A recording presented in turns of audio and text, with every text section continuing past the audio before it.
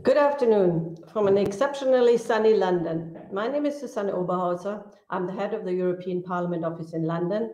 And in the name of both the London and the Dublin offices, we welcome you to this jointly organized webinar in the series Parliaments in Dialogue.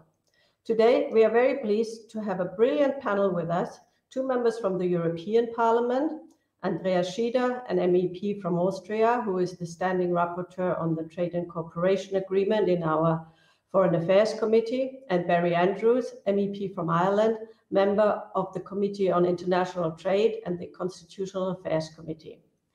Both are joined by Claire Hanna, member of the House of Commons for Belfast South from the SDLP, and Lord MP, member of the House of Lords, and sitting on its subcommittee on the Protocol on Ireland, Northern Ireland, and a former leader of the Ulster Unionist Party. As you all know, the TCA is now in force, and with our panel, we want to explore not only the governance structure of the TCA, and in particular its parliamentary dimension, the Parliamentary Partnership Assembly, which is provided for under this agreement, and whose task is to hold the executive in the Partnership Council to account. We also want to look at how other ways this body, which is still in the process of being set up, can contribute to a better understanding of legislative issues, both ongoing and future, on both sides, and this is also against the backdrop of a good number of EU single market legislation still being applicable in Northern Ireland. And finally, there is also the question if and to what extent this body can also provide a parliamentary angle as regards the implementation of the withdrawal agreement, and in particular its protocol on Northern Ireland. As said, preliminary work and contacts for setting up this Parliamentary Partnership Assembly are underway in both parliaments. Discussions about its remit and competence are at an early stage, but hopefully will lead to having its constitutive meeting after the summer break. And I'm sure that this discussion today can inform and influence this process. So there are many questions, and without further ado, I will hand over to our moderator, Emmet RYAN from the Business Post from Ireland, who will lead us through this discussion. Thank you very much all for joining. Thank you very much, Susanna, for that lovely introduction, and thank you for joining us wherever you are. And it's also a surprisingly sunny Dublin here as well, so I think we got lucky with the weather, folks, for this event where most of us are indoors, but hopefully some of you are enjoying the sunshine while watching this. We have an extraordinary panel today. Andreas SCHIEDER, of course, mentioned, will be coming up shortly, followed by Barry Andrews. Then we'll have Claire Hanna from the SDLP and Lord MP. Certainly, last but certainly not least. It's an extraordinary amount of experience really on the panel today, which I think is going to make this particularly interesting, because obviously we have a topic here which is, well, topical, being blunt about it. It's been everywhere the last few weeks, and it's one which I know is going to require a lot of nuance as well as a lot of debate in terms of working out how best to make things go forward. If you want to ask your questions, and please do, put them in the comments as early and often as you like. We really want to make this show about you as much as it is about me and our four guests. So please send them in via YouTube and Facebook comments, and we will certainly be trying to get through as many of them as possible throughout this event. But without further ado, it's my great pleasure to welcome aboard the first speaker for this afternoon, and that is Andreas SCHIEDER. He is an MEP from Austria. Andreas, welcome. And like I was saying, it's a pretty topical time right now. Yeah, thank you, and good afternoon or good day to everybody. It is also exceptionally a sunny summer day in Brussels even, so we are also not used to this. So we see we already have a lot of in common also on these places. But to be quickly, but maybe to go back a little bit on the TCA and what was the purpose. We should not forget that the Brexit decision was taken, and one day, even if it is a mistake, which I'm strictly convinced, you have to accept what it is and to find an agreement which is, let's say, controlling the negative impact, especially for employed people, for the environment, and for the economy, and of course also for the citizens themselves. So it is not an end agreement, it's a starting agreement, which is creating the basis also for future fair cooperations and based on clear rules and good cooperation. But we have also to say that it is a little bit complicated because the inner British debate is very much on we want to have Brexit on any price, but not so much defining what exactly the post-Brexit world should look like. So this is where we stand now. The TCA is through, but there are still a lot of issues open. So then maybe coming late a little bit also on Ireland, but it's of course the EU wanted to protect the high EU standards, that there is a continuation of the Paris climate goals and the general climate approaches, and also of course the cooperation in research and Horizon Europe, and this is continuing. We regret that, for example, students exchange in Erasmus Plus was not possible due to the British UK side. So we will see how this continues in the future, but until now there is no Brexit and also no cooperation in defense and security issues. So these two are waiting to be done. Meanwhile, also, of course, some problems were showing up in the concrete, how it is working in the everyday life, because we have to say that for the UK side, it was extremely important to keep also the premises of the Good Friday Agreement on the Ireland Protocol, so to draw a specific attention on these kind of issues. And of course, there the problem is the details and how to start living on this. Additionally to this, also I think it was sadly proving that the European integration is also a history of peace, because the latest developments in Belfast and so on, of course, are turning away from a peaceful settlement and brought back the issues of riots, which is a very sad issue. And there we see that this is very unnecessary, but showing that how complicated things, of course, now in the post-Brexit world also became.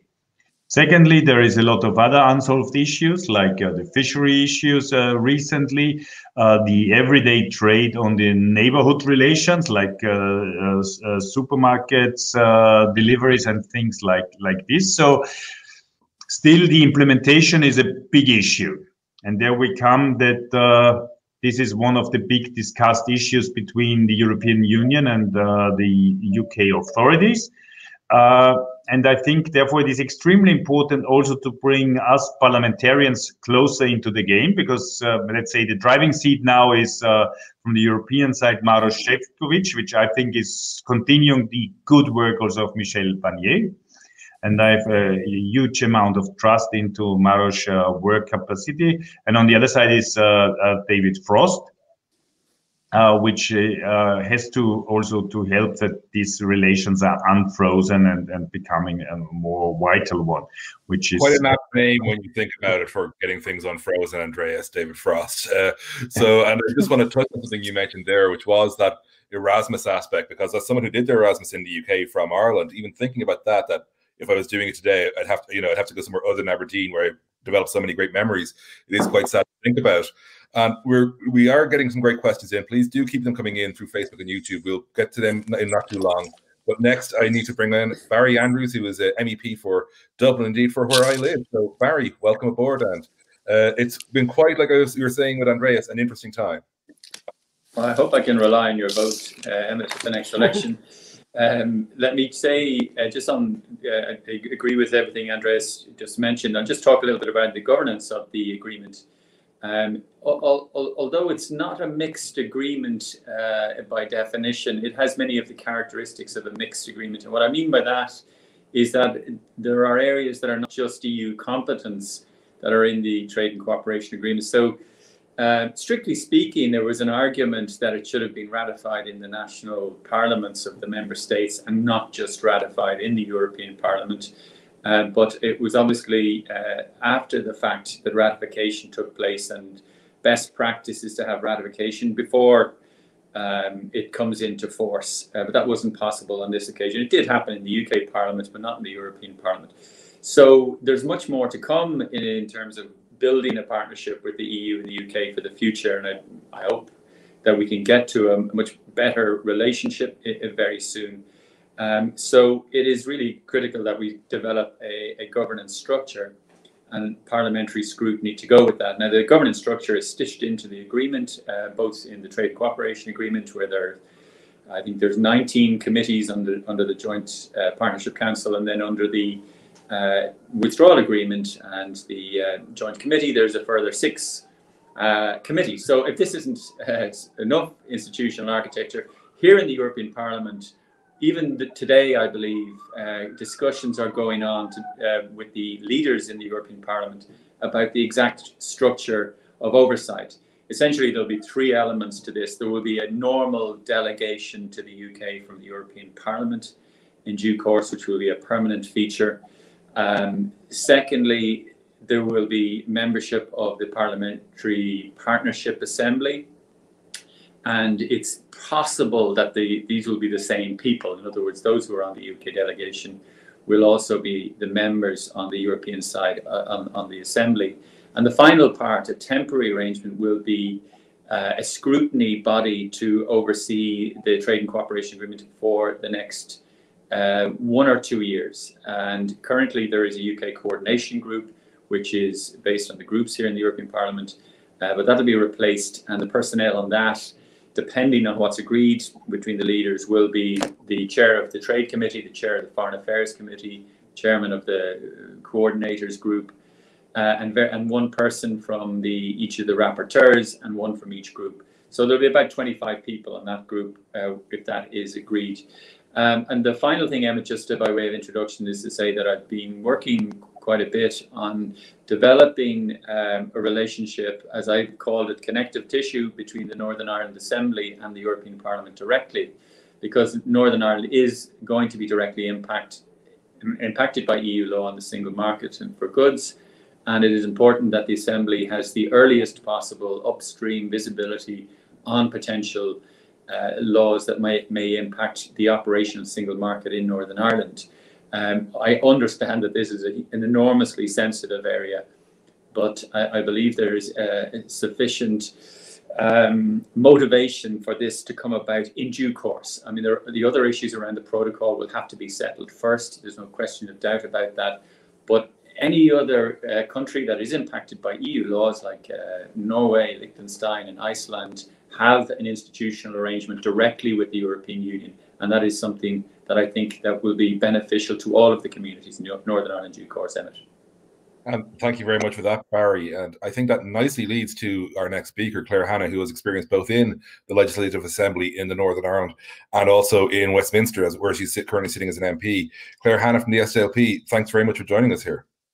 Thank you very much. I'm glad to be here, and it is timely, and it's good that we're looking at some of the nuts and bolts as well as the politics of the protocol, which have been ever present. And I know we'll talk about the politics as well. We are, as the others have said, we are left with a very, very complex set of arrangements. I am old enough to remember when Brexit was sold as being about ending red tape, and we are left with a very difficult web, and I suppose still being established. And I know, as you say, I currently sit on the Northern Ireland Affairs Committee, and we are acutely aware of the kind of both the volume of issues that need to be seen and observed and engaged with, but also the range of directions from which they're coming, and the fact that there aren't currently simple mechanisms in place that kind of flag up when there is something that requires that attention or some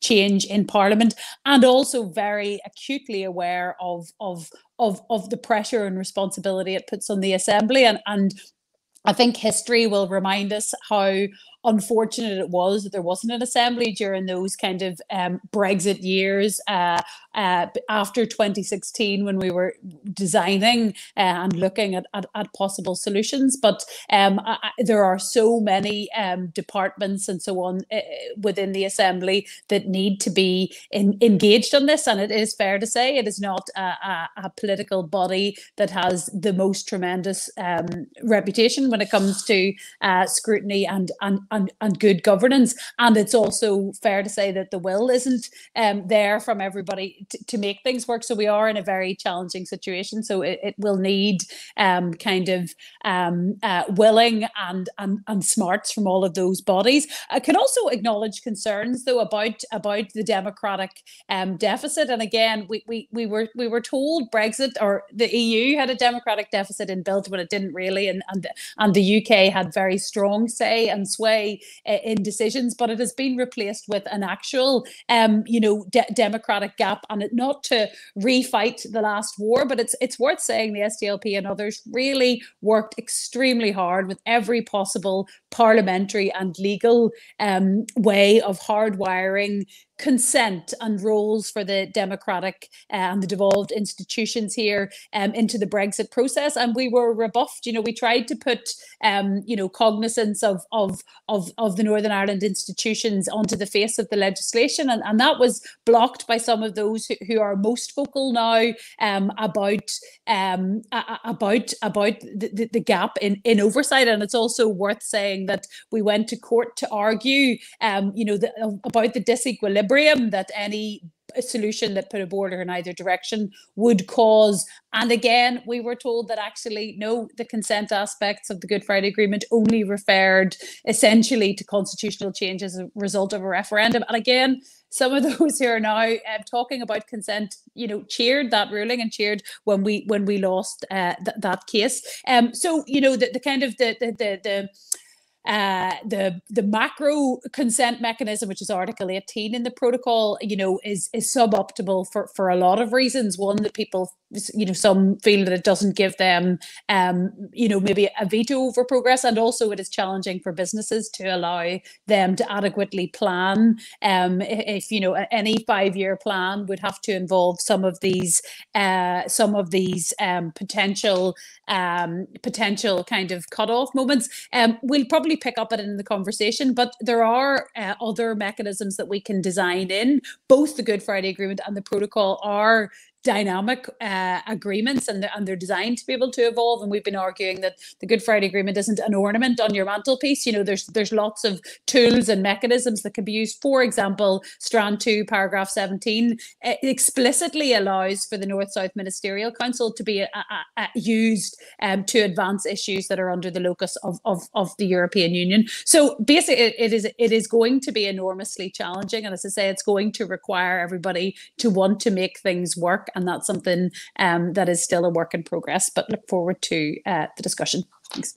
That's great, Claire. Thanks very much. And speaking of the discussion, I'm looking forward to everyone taking part and being involved. Please get your comments in and questions in via Facebook and YouTube or wherever you're watching us today. And our last guest, because given Claire mentioned the Good Friday Agreement, his experience obviously includes working on that. He is a former leader of the UUP and was also acting First Minister of Northern Ireland. It's Lord EMPEY. Lord EMPEY, welcome aboard. And These are times where I think we need a bit of organization and a bit of focus. Hi, Emmet, and good afternoon to you and to our guests. Yes, I think we started off mentioning relationships between the EU and the UK, and I do not believe that we have a sufficiently developed relationship at the moment. I think there's a lot of tension, and it does seem to me that until we get that relationship right, it's going to be very difficult to solve a lot of the other problems that we have.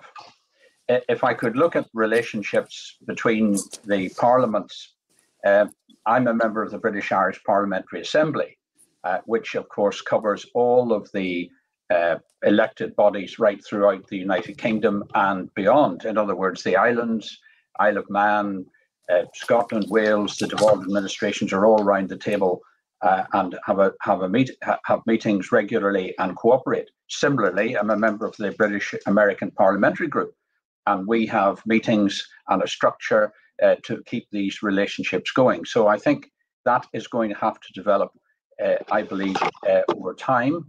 But I think it's an essential component of building a relationship that works.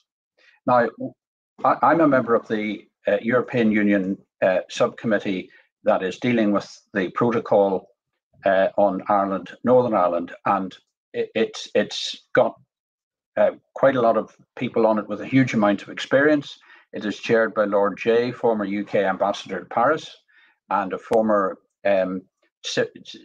former permanent secretary in the Foreign Office in London. So very, very experienced person, and it's got some high-ranking people on it. So it's been taken extremely seriously.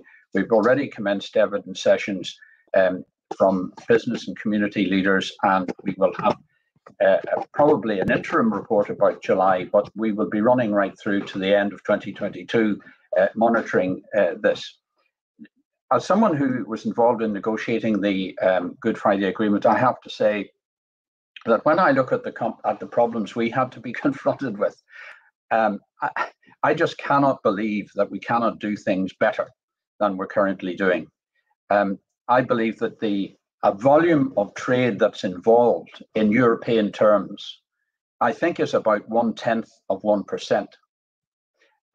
There is, of course, a matter of principle in that, the protection of the single market, and totally accept that, totally understand that.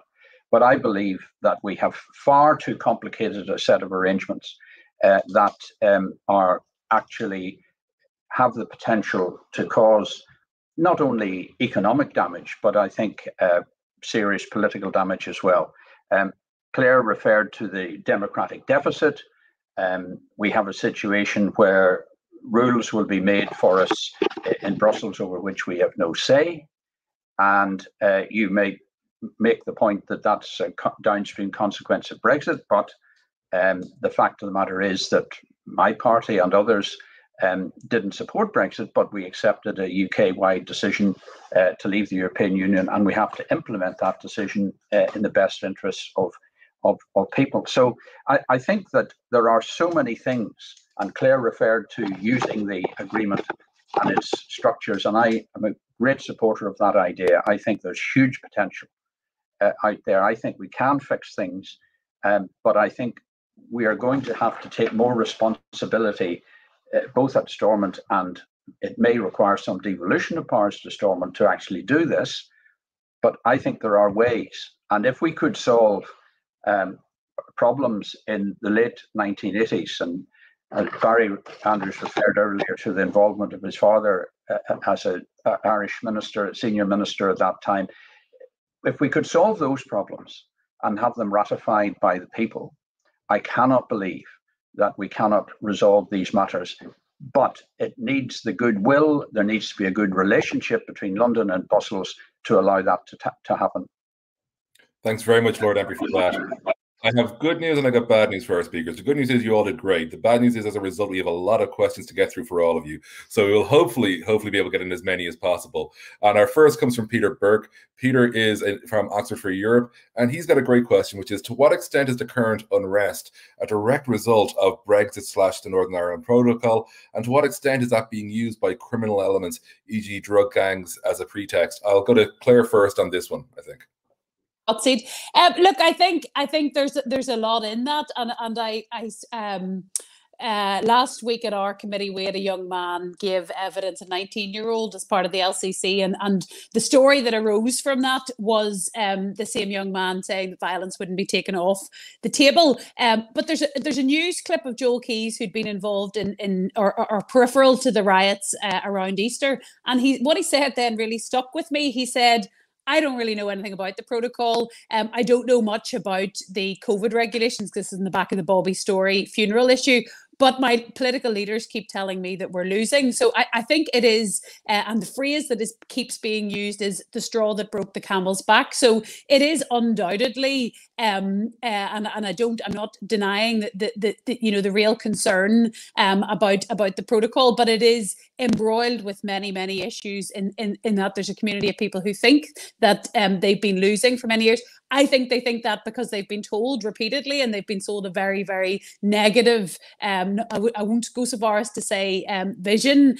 So yes, I think that is part of the issue. Brexit has been sold as a loss, and this interface between Northern Ireland and Britain. And I can genuinely understand borders have symbolic value, and that's a point that the SDLP has been making for years, which is why any Brexit outcome that had a border in either direction was going to be terrible, and why we begged those with influence not to bring us this outcome. But yes, it is being exploited. There are many administrative differences between Britain and Northern Ireland on all sorts of social and economic and political issues that don't appear to be diminishing people's Britishness. That's, as I say, not to take away the value, but I have no doubt in my mind that it is being exploited and manipulated, both at a political level and indeed at a ground level, and in some instances in the way that your questioner reveals. If you map out where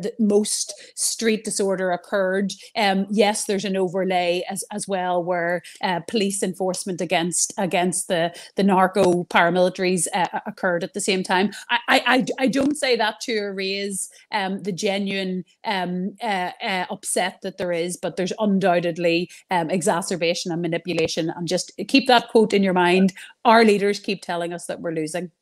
I just want to bring in Lord MP on this, because obviously I'm sure you've got some thoughts on this particular question.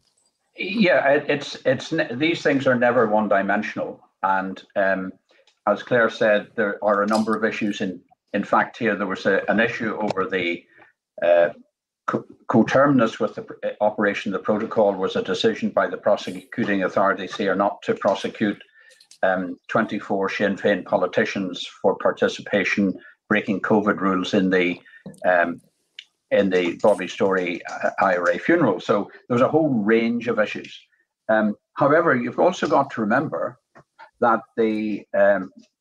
on a visit to Northern Ireland, the Prime Minister told people and told businessmen that if you were had to fill in papers and so on to move your goods around, just throw it in the bin. And of course, then we set up a whole structure where people are climbing under tractors and agricultural machinery to see if there's any Scottish soil on it to remove it. You know, it's sort of the backdrop against which this thing has been introduced. It was introduced with 12 hours notice on the 1st of January, clearly not prepared.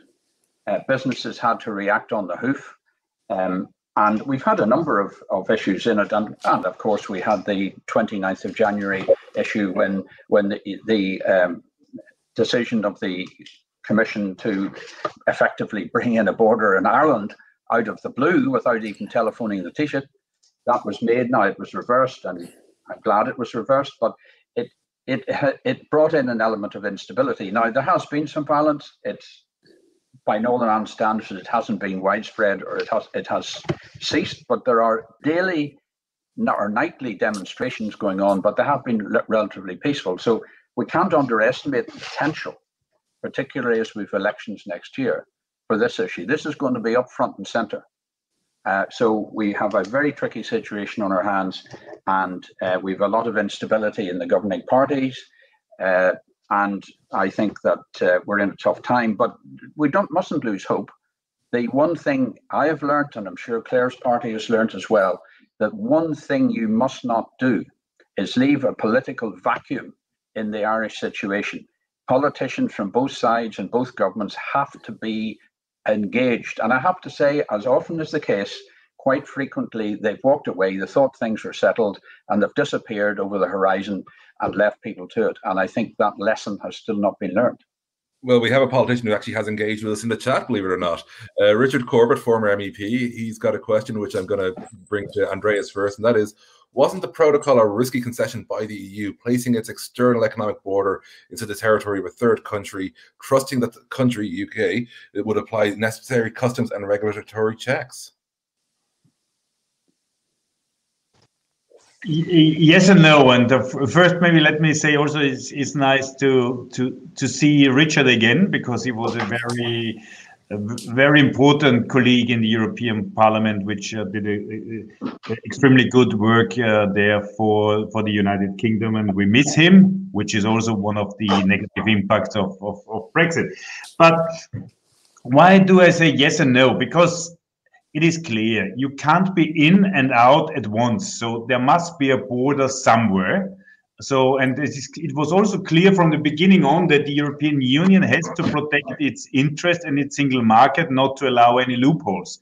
So the concession is true. It is a concession to put this kind of border, let's say, in the Irish Sea, and try, of course, to work on to have as less border as necessary, because there, of course, you can have a hard border. You can also put some of the controls somewhere in the production line and things like this. You can put a lot of everyday transport also in the field of trust. But this is not working now, because also, unluckily, the British side was not eager enough to establish the necessary authorities. And of course, at the end, it is also about filling in stupid papers and things like this. But honestly, this was clear from the beginning of the debate, that when you're out, of course, then all the duty issues in one or another side starts again. And it's not, as I said before, you can't be in and out at once. This was the miracle which the Brexiteers tried to tell everybody, that there will be an out with any negative impact, which is not true. This is what we see now. If somebody is against this, she should send a negative thank you telegram to the Brexiteers. Barry, I'd like to ask you about this one as well. What are your own thoughts on this question? Well, yeah, I think that there really isn't an alternative. I mean, the UK-wide backstop was rejected 3 times in Westminster, and I don't really understand what the alternative could be given that position. But Richard is right. Its implementation falls to the responsibility of the United Kingdom. Infrastructure of some sort will eventually have to be created, and that is going to be a very difficult situation, and it has to be done sensitively. However, as I understand it, a large amount of progress is being made, and recent reports indicate that the medicines issue, which is one of the thorniest of the 25 issues identified in relation to the protocol, is close to resolution. But the other big issue is food safety and animal health, the SPS area, which is I don't think is as close. But I totally agree with what Lord MP says. You know, the previous generation overcame a series of problems that were I was educated to understand that they were intractable in university. That's what they used to say about it. But the wit and the energy and the capital was invested by people who were real leaders to overcome those problems. And I have confidence that we can overcome these issues in the protocol. And I do hope that we get to a point where Northern Ireland begins to strategize ways to take advantage of the opportunities that come with being both in the UK single market and having access to the EU single market, a very unique position, which could deliver prosperity with the people living there, which could deliver inward investment, which is currently suspended. I think a lot of decisions to invest in Northern Ireland are being held up pending the outcome of what's happening now. So I would be more confident for the future, Emmet, I must say. Thanks very much for that, Barry. Our third question today comes from Shauna McGeehan. She is the EU officer at the NI Assembly, and she's got a great question here, which I'm really enjoying, actually. It's, can or how can NI views be considered in EU proposals at an early stage rather than when they reach the legislative stage? And I'm actually just going to go back to Barry on that one, because I'd actually love to get your thoughts on this, Barry. Yeah, I think the area that I've already mentioned, and I'd rather hear Lord MP would say about it, and because I've spoken to Claire about it, and I think this idea of connective tissue between the Northern Ireland Assembly and the European Parliament directly is logical, because that's what happens with other countries, third countries that we have that are impacted by EU law. They have direct institutional links. I think the other area is in the Joint Consultative Working Group, which is under the Specialised Committee in the Withdrawal Agreement. That currently consists of representatives of the UK governments and the European Union. But I think there's space in there for experts from civil society, from Northern Ireland, from academics, from business leaders to bring direct input into the Joint Consultative Working Group. It is supposed to meet on a monthly basis. It's not just a little committee, an echo chamber of any sort. It brings real expertise into this space. And I think that is one entry point in the existing architecture that could improve Northern Ireland's upstream visibility of regulation and directives that may impact Northern Ireland in the future. And naturally, I'd like to go to Lord MP from this for your own thoughts on this question. Well, I did say in my earlier remarks that I think as part of an overall solution, Stormont may require some further devolution, because at the moment it doesn't have any locus effectively. It has the implementation of some of the downstream consequences, but the higher level is a Westminster matter. And I mean, I don't think there's any doubt about that. But I believe that while, of course, a sovereign government will always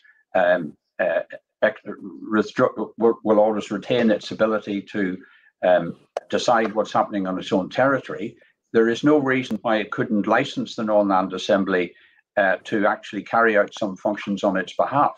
And because while we may have upstream meetings, as Barry said, and so on, the fact is there is a democratic deficit in it, no matter how you work around consultations and so on. If somebody somewhere can decide what happens in your patch and you don't have a say in it, that's a big problem. So I think the way to solve that is in part using and even having to create maybe new mechanisms within the structure of the agreement, the Good Friday Agreement, but also it may require some devolution to actually resolve that. And of course, the problem with, if it is not addressed now, it will grow over time, because as trade deals are done, while regulations don't change very fast in Europe or indeed in any other country, over time, inevitably they will. So if the problem isn't addressed now, the longer we wait, the more the gap will become. And at some point, they will be very serious. And that's what I think we have to avoid. And naturally, thanks very much for that, Reg. And I want to move on to Claire Hannah for your own thoughts on this. Sorry, yeah, I agree, and I must say I really appreciate, Barry, I know has been working away on this, and trying to be creative and design in opportunities, and I don't disagree with a lot of what he and Lord MP have said. I mean, there is an on-board democratic deficit for us. Obviously, we are subject to a lot of decisions, even from Westminster, not least Brexit and this form of Brexit, that we haven't really had sufficient insight to. I think it is about the will to making it work. And both Barry and Reg spoke about previous challenges that have been overcome, but that was because you have, as I said, political leaders who wanted to make it work. The fact is, we have to, you know, all of the better options were rejected, and I know the kind of snake oil salesmen who have pretended that there are other ways of doing this are also pretending that if you just flick a switch and knock the protocol off, everything will go back to the way it was, when obviously it won't, and it creates a whole separate amount of problems. But it really does come back down to those in political power wanting to find a workable arrangement and not just seeking to use the concerns, legitimate and otherwise, about this as a campaigning mechanism. And I don't think we're there yet. Thanks very much for that, Claire. Our next question comes from John Peet from The Economist. His question is, isn't the best answer an EU-UK veterinary agreement like the Swiss one? And why is the UK so resistant to this idea? And I'm going to go to Andreas first on this. I think John Peet is right. The veterinary agreement would be extremely helpful for a lot of these issues which we discussed before. And the Swiss one is existing, but still also in this, the Swiss one, of course, has the problem. If there is any further development in the veterinary issues inside the European Union, then of course it is dynamically also applying to this agreement. So it has to be clear then there will be also an implementation of rules which come from the European Union, but in generally, yes. But with Switzerland and the European Union, we have something like a veterinary area, a shared veterinary area. I haven't heard that this is in the interest of the UK. It would be good if it would be. And Claire, I just want to go to you on this. Yeah. I mean, I couldn't agree more. This is the closest thing we have to a silver bullet in this discussion. This whole debate, this whole protocol, you know, these divergences are in order to allow the UK to have a power to diverge that it insists that it isn't going to use and it doesn't want to use. And, you know, again, some of it comes around to this. These are about choices. And I know we've created the narrative here that the mean old, you know, Dublin and nationalists and Remainers and Brussels have foisted this upon the people of Northern Ireland. And it does all flow from UK decisions. And I suppose while I can, understand why some of the Brexit ultras in London who I think do have visions around, you know, deregulation and moving the UK's economy into a very different place, and one that I don't think is desirable or acceptable to most people. For people here who decry the protocol, not to be chasing this and running after it with every fibre of their being is absolutely insane, particularly when the same people are expressing concerns about the impact of the Australia trade deal, and obviously what that will signal about future trade deals. I mean, witness after witness after witness to the Northern Ireland Affairs Committee, you know, from business, from trade, from all, are making clear that it would address, you know, 80 to 85% of checks, and it would also uphold the food standards and other standards that people on both sides of the Irish Sea value. So we just have to hold that in our head. You know, the solution to this is the UK deciding. They keep telling us they don't want to drop standards, but refusing opportunities to confirm that in legislation, and really this could all go away. So it's very frustrating that it isn't being that it hasn't already been agreed, and that particularly, for example, the DUP here aren't asking for it and are willing to make all sorts of other claims and threats and predictions, and won't invest their energy in achieving this outcome. I can see Lord MP wants to get in this. I get the impression. Yes, Emmet. Look, I take the point about the scale and the 85%. Etc. But there is no circumstances that I can envisage in the current Parliament that the government will agree to dynamic alignment, full stop. I just don't see it. It's almost an act of religious observance. For some people, they won't agree to it. That does not mean that the door is closed to a veterinary agreement of some description. but the Swiss model, in my judgment, isn't a flyer. And while it would solve an enormous number of our problems, it's just as a matter of principle for the people who have promoted the Brexit theory for the last, in some cases, some of them have been working on it for 40 years. They're not going to do it. This government is not going to do it. In fact, we had a question to Lord Frost on, I think it was Thursday of last week, and this particular question arose, and the answer was very clear: they're not doing it. I believe that to be the case. I just don't think it was a off-the-cuff answer from him. I think in principle, they're not going to do it. That does not mean that all veterinary agreements are out the window. I think there are certainly a willingness to look at alternatives, but not the Swiss model. Can I just... we are just trying to get as many questions in as possible, but I do appreciate that. Our next question comes in from Simon Usherwood, and it's definitely one I think for both Lord MP, and Claire, and that is: to what extent can the current extent of the TCA produce a stable EU-UK relationship, or are significant new elements needed? Simon Usherwood, sorry. And if we could go to Lord MP on that first, please. Yeah, well, I believe that at a diplomatic level, the relationship is not where it should be. And that is because both sides are sore. We've had disputes, we've had arguments, we've had finger pointing, and we've had unilateral decisions from both sides, and that has soured the atmosphere after a very brittle several years of dispute. My initial point was that relationship has to be put right, in my view, so that other things can flow from it. Because if there's a good, solid, working, friendly relationship, I think so many more things are possible. But when things are so brittle as they are right now, I would say that is a negative factor.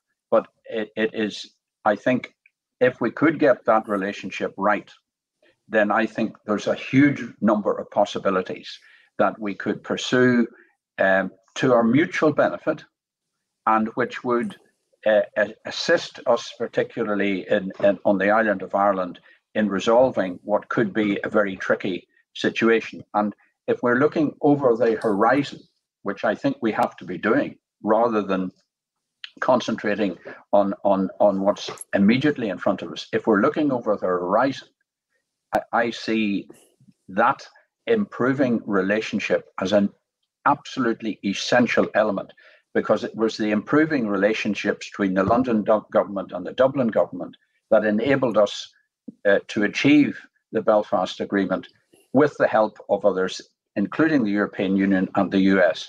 But just that core relationship must be improved if we are to build the foundations for compromise. And that's a great answer, Lord MP. And if we go to Claire on that, please. Yeah, I mean, I agree with a lot of that, particularly for things to work here, certainly, and more, Dublin and London have to be cooperating as friends and as equals. And I agree that the relationship is in a very poor place, but I think it also does have to be recognised, for us to move on from this. And I appreciate Reg has been consistent and constructive on this. But what you've just said, and you're right to say that it doesn't look like the UK would agree this, because they just, in the face of all logic, fundamentally don't want to do it because of their you said article of faith on Brexit. But it's that lack of understanding that the EU also have, I suppose, a vision and an organisation. I'm not saying you lack this understanding, but that the EU also have a right to have political wants and needs from their coherent relationship. And I just fear that, and I'm sure Brexiters would say it's the same from the EU, that they're calling for flexibility, but saying, we won't budge on this principle, even if literally nobody can identify why the principle is so important, or what they want to diverge on. And I think, and I fear, particularly Frost just intends to mine this for grievance. And I suppose, if this is the TCA and this is the future way that we're going to operate, every further divergence and from the UK, if that's what they choose to do, of course, hardens the trade barriers to here and indeed to the rest of the EU in ways, and makes this more difficult. So I don't really see how that square is going to be, that circle's going to be squared. I don't see how that's going to be improved until there is that kind of understanding that the EU has, has a set of rules and a right to expect them to be upheld. So it's not an optimistic prospect, given that we're going to diverge further. Well, I want to go to Andreas in this, because he has wants and needs. Andreas, I think it's worth asking what those wants and needs are and how you see this question. I think maybe after summer, when also we can start traveling again, which I think that the meeting of real people also is maybe helpful to calm down some problems. And then we urgently need to establish this parliamentary partnership assembly, which could be one helpful, because it's less governmental, it's more parliamentarians outspoken, and then we hope that this will work.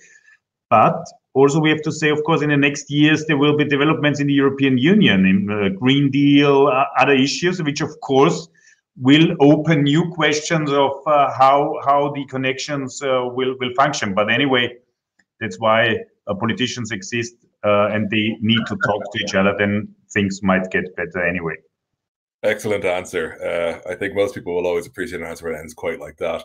Our next question comes from Bill Roger, who is from the European Movement in Scotland, and it is that the noises coming from Stormont don't seem to indicate that the political will to make the protocol work, is strong. How can that best be tackled? I'm going to go to Barry first on this, just because he's got that view, obviously, with both the paternal experience, but also his own work in cross-border work over the years as a junior minister in the Irish government in the past. Well, I'm not sure I am best placed to answer that question. I think certainly Claire and Lord EMPEY would be better placed to tackle that question. You're very modest. Well, no, I mean, there's lots of other aspects of it. I think that there are assembly elections next year. We've just had 2 leadership changes at the DUP and the UUP. So there's a lot of impact of what's happened over the last 6 months, and it's going to be a fairly febrile environment. But I totally agree with the previous speakers. The proximity that is missing between Dublin and London, for example. That John Major said that the Good Friday Agreement emerged from the margins of European Council meetings, discussions he had with Albert Reynolds. Lots of people would take claim credit, but there's a huge amount that needs to be replaced in terms of proximity, and it includes all of the other elements of the Good Friday Agreement, the North-South elements, the East-West elements. And I would say, just if I might say, Emmet, on the previous question, there's more to EU-UK relations than the trade agreement. We have, the G7, we've COP26 coming up. These are situations in which the UK are going to need support from the European Union. But there are serious barriers ahead as well. The UK's trade policy is diverging very substantially from the EU, and the UK sees trade as a way to develop comparative advantage, particularly in the areas of data, the management of and privacy and security around data. They're taking a less regulatory approach than the EU is doing. So there's going to be a lot of problems ahead, but the Trade and Cooperation Agreement will expand, particularly in the area of security and defence. We'll see that coming too. But I'd leave the areas of expertise and the situation on the ground and in the Assembly to Claire and Lord EMPEY. Absolutely. I'll go to Claire first on this.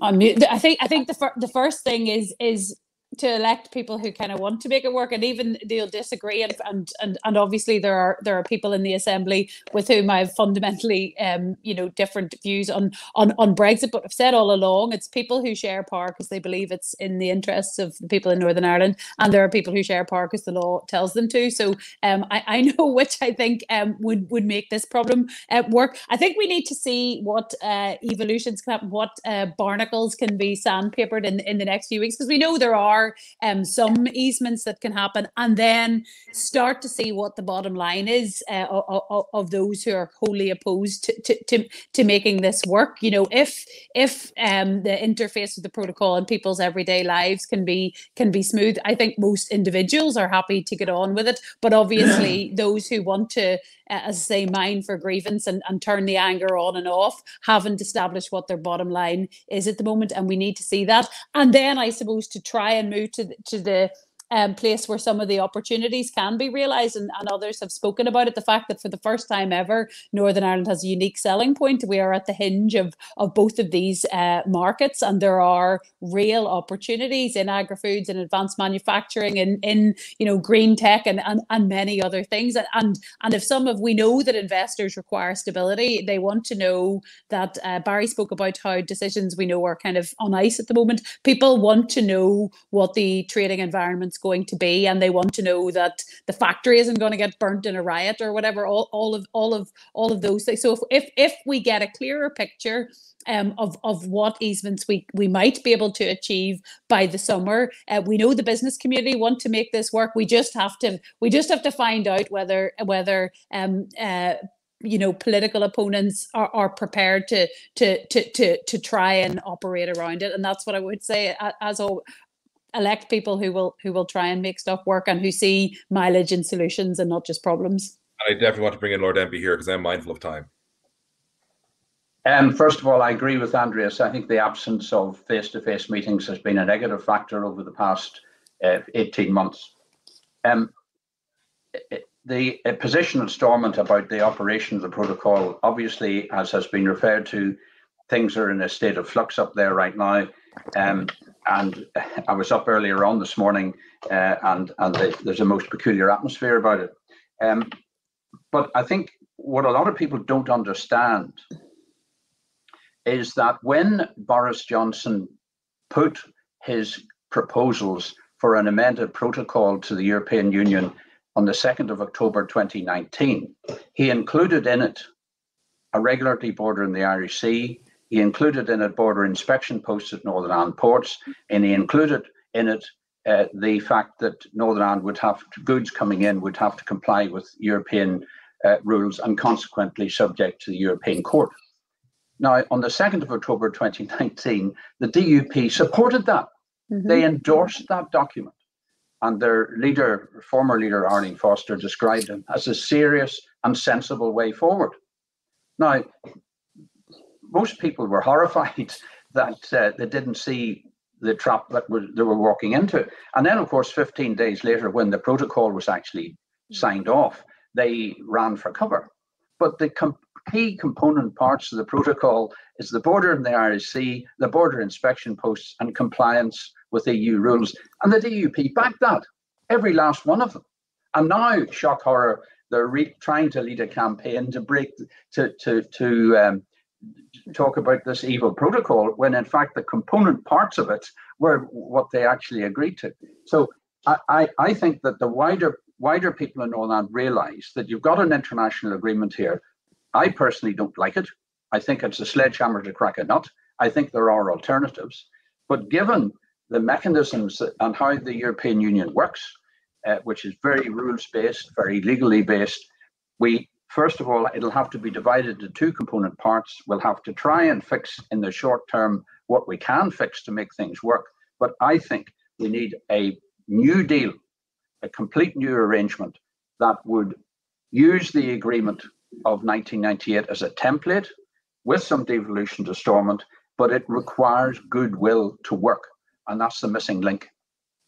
Thank you, Lord Empey. And our last question, and it's an absolute cracker here from Connie McCobb, and it's: to what extent has the tension been exacerbated by the COVID pandemic, or is that irrelevant to political positions? And if I go to Andreas on this one first.